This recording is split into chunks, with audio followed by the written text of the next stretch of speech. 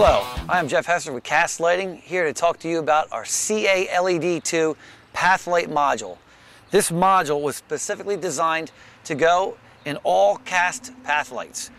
If you have an existing cast path light, this module can easily be installed by removing the existing lamp out of the vase and then plugging this fixture directly into the vase and putting it back inside the fixture and putting the hat back on it.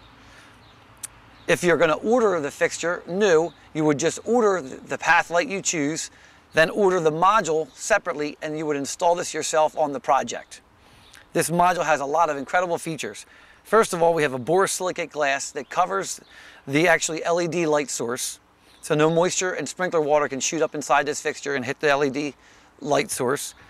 The driver unit is encapsulated in an epoxy resin that helps dissipate the heat out of the fixture, and the actual Eurometal body is actually designed to pull and heat sink the driver into the body of the fixture. When the hat and the vase are sandwiched around this module, it draws the heat out into the entire body of the fixture.